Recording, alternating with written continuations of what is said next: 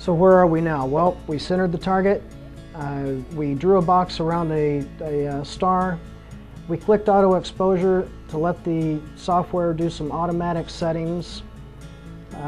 We took some dark frames. Going to switch this back to deep sky.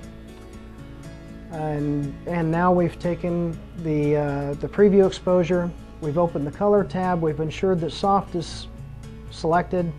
We've clicked auto. We've clicked OK. As you recall, I talked about the minimum quality and evaluation count. This will default to 30 and 5 with a combined box checked. I recommend that for the purpose of getting your first photo, you leave it as is.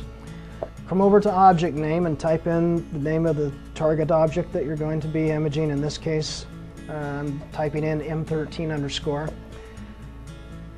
Check your save process right here. You recall that we set it to JPEG, save all uncombined images.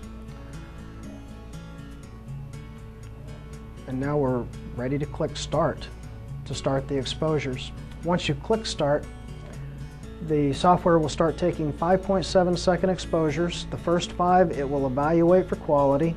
It'll average the quality of the first 5, and then from the 6th exposure on, it'll compare the incoming exposure's quality to the averaged exposure of those first 5.